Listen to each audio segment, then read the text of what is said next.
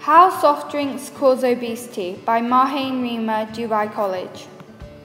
The point of this video is to show you what you are consuming when you drink soft drinks. Drink number 1.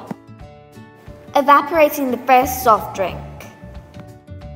We are left with a jelly-like solid of chemicals and sugar.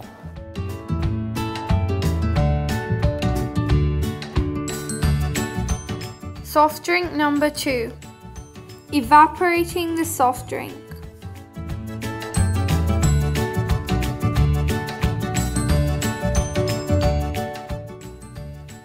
The chemicals in the liquid start to change the color of the soft drink.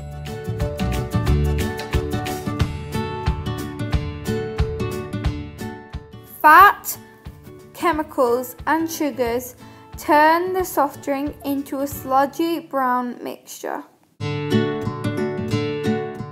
Did you know that 20 ounces of soft drink contains 7 teaspoons of sugar? A woman would be exceeding her limit of teaspoons of sugar for one day by having 1 can of a soft drink, whereas a man would have 2 teaspoons of sugar left after having a soft drink.